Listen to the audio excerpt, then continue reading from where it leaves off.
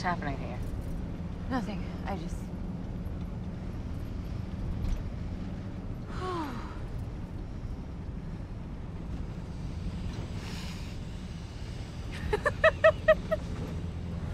Seriously, what's funny?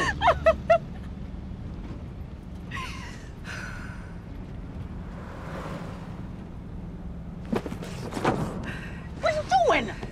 That was a hat! It still had the price tag on it! Miriam, do we need a pill? Hey.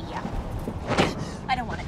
It completes the outfit! Will you stop? I don't want anything about this night or associated with this night in this cab with us. Am I next? Stop! Stop the cab! What? You fucker! Ah! I won. You thought you could beat me, but you couldn't! Yeah, you showed him. Now that the skirt has learned its lesson, why don't you get back in the cab, Miriam? Okay, well, that's really the city's job, but... This night, and this outfit, and this whole goddamn world! Hey! I hate this cab! Stop that! This cab took me to the airport that I hate! Where the plane was that I hate! On Hey, the what the hell carpet. is she doing? I hate music! I hate music stands! I hate mic cords! I hate light cues! Miriam, enough! Ow! She's crazy. Ow! Ow! Ow! Ow! Ow! Stop!